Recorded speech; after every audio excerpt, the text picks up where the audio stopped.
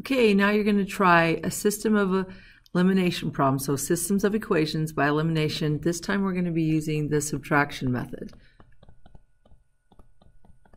And if you notice this problem right here, the whole point to elimination is to eliminate one of the variables, and we have both a positive in both equations we have a positive 6y.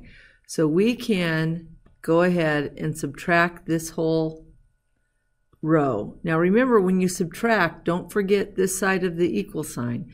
So we have 2x subtract a negative x, which will be positive 3x. 6y subtract 6y cancels. 0 subtract 18 is negative 18. And then you're going to divide both sides by 3 because the inverse of multiplication is division. X is equal to negative 6. Now we're going to take one of those original equations and solve for y. So I'll take the top equation.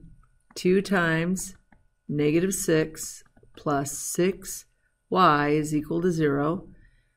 2 times negative 6, negative 12 plus 6y is equal to 0. We're going to add 12 to both sides.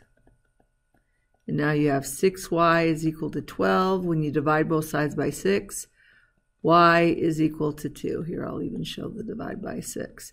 So our solution set, put it in the funny brackets.